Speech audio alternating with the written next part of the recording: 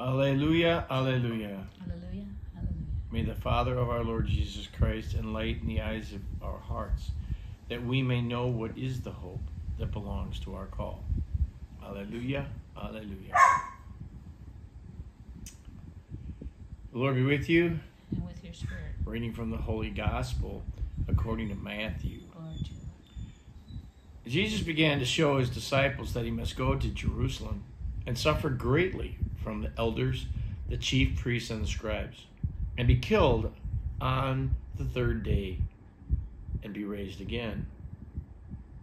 Then Peter took Jesus aside and began to rebuke him. God forbid, no such thing that ever will happen to you. He turned and said to Peter, Get behind me, Satan. You are an obstacle to me. You are not thinking as God does, but as human beings do. Then he said to his disciples, Whoever wishes to come after me must deny his cross, deny himself, and take up his cross and follow me.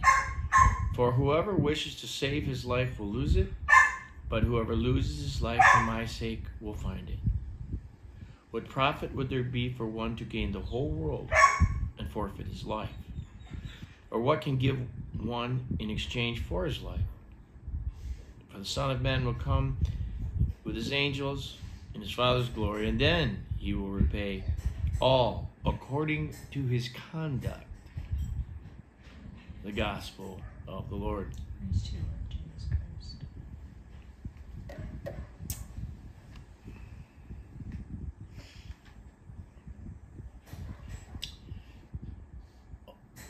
You duped me, O Lord. You duped me. You made this sound like it was going to be just all peaches and cream. That, boy, once I turn away from sin in my life and get rid of all the distractions and the things that weigh you down, it's just going to be an easy slide. No. Well, it'll get better after 2 years of learning philosophy and Greek and Latin. Maybe by then it'll get better. No. Well, maybe major seminary, 3-4 years in there, freedom to study and learn, and from really brilliant minds who have no personal agendas or anything. They all want it because they're all in one place. They all ought to think the same, and we should be just having a good time the whole way. No. Well, maybe after everything's said and done and sending it to the psychologist, psychiatrist, whatever, for the third time to try and figure out what must be manifestly wrong with you, meaning me, because you gave up everything, like it says in Scripture, and all women, folk, and such like, and then come and follow me. And then it's just going to be greeted with open arms and just utter love and respect and admiration. No. Well, surely your brother's in the struggle. I mean, they tell you that your brothers, you're some kind of fraternity, right, that's unique and special, and, priests are only so much of the world's population and so needed, and rah, rah, rah, and your brothers just love you. No. Well, maybe you get to the first parish assignment and everything's just going to be great from there on out, because you're a priest. You're a priest forever, and you get to just act independently and be in service to others, and just great. No. You duped me, O Lord. You duped me.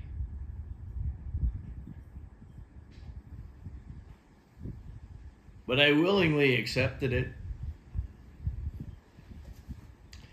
And that's wherein lies the difference between those who truly take on Christ, want to do, and continue to do what is right, always and everywhere.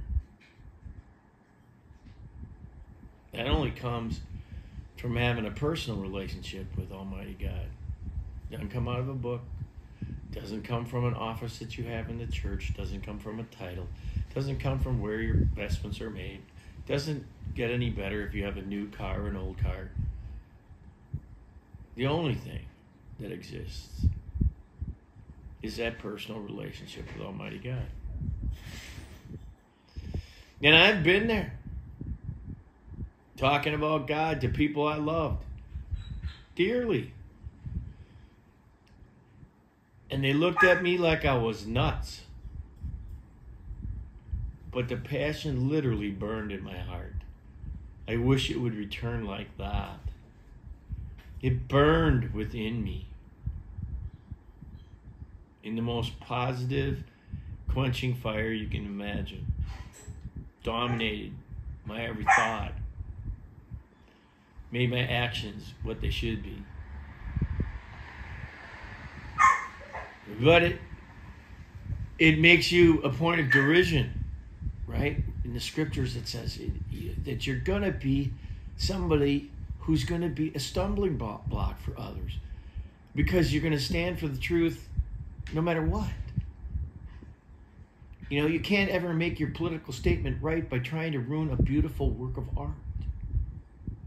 It's unholy, and whatever you're saying is untrue. And you can't chain yourself to a trailer and put it in the middle of a road and stop people out in the desert to try and make a point about climate. What the hell do you know about climate? You're sitting out there grossly overweight, obviously don't take care of yourself, but you've got an opinion. Well, everybody has one, folks. Everyone has one. And you know what that opinion produces in most cases? What you get rid of in the toilet in the morning. And I say sometimes, but mostly keep it to myself, when somebody's jabbering on about an opinion that's just not worth the breath it spoke with, but I like, does your breath smell as bad coming out of your mouth to your nose as it does to mine? And it's not about dental care.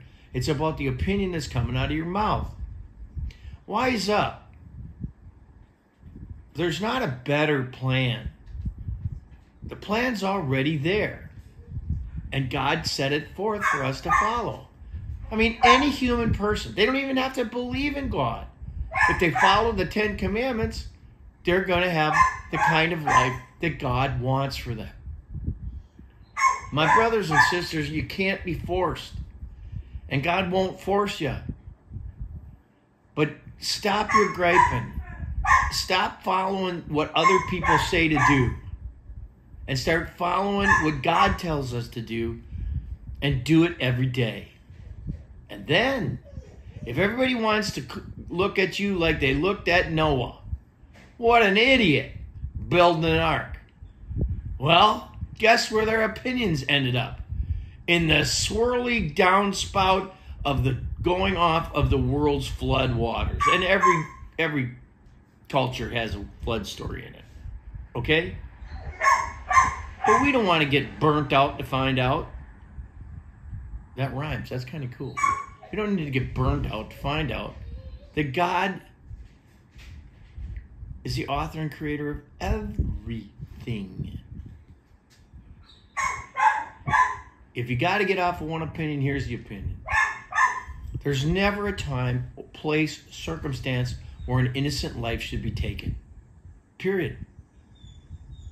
Doesn't matter the number of weeks. Doesn't matter whether you're blind, deaf, dumb, retarded. I know we don't want to use any of these words anymore because what?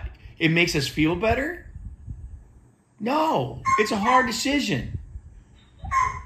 A decision that women ultimately make, but men are right involved in it all the way along. Right? But it's a decision we all have to make. If we don't put life first, we got nothing. Nothing. So thank God on Labor Day for our mothers who went through labor with us. Let's keep that before us. Whether it was long or short, or a C-section, or whatever, an epidural block. The same. It's an ordeal from what I'm told. I wouldn't know. And most of you don't either. So every woman who hasn't had a child, shut up. You don't know any more about it than I do. But I know that my mama brought me into the world. And I better be grateful for the life that she and my father with God created. Even if I turn out to be a nutball saying what I'm saying to you right now. I say it because it's in my heart. You see a script in front of me? See me quoting somebody else? But if you want to put me to the test, be aware that I am fully armed. I'm fully armed and ready to make an argument, a true statement about what I believe. If that causes you to struggle, well, maybe that's a good thing. If it causes you to be built up, great.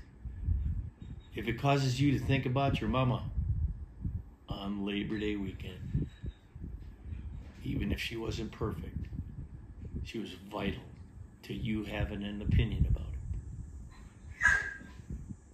God loves you without our meaning or anything we do. He loves us. He wants us to be happy. He wants us to have a barbecue. He wants you to have bratwurst from Wisconsin, the only people who know how to make them right. They've even forgotten in Germany. But a bratwurst and a cold American brewed beverage, surrounded by loving friends and family, and maybe a floaty or a noodle, or if you're lucky, a bigger boat. But for our family, in my time, it was called a sprinkler. Break out the sprinkler. Have a barbecue. Love life. And love on the ones that are around you to love on, because sooner than you think, they'll be gone. But we all have a place together one day. Please, God, and please your decisions in life. Be good to yourself. Be more gentle to yourself and loving. And do that unto others. And indeed, our world will come back to the order that God originally intended. May Almighty God bless you and all your family members in the name of the Father, and the Son, and the Holy Spirit.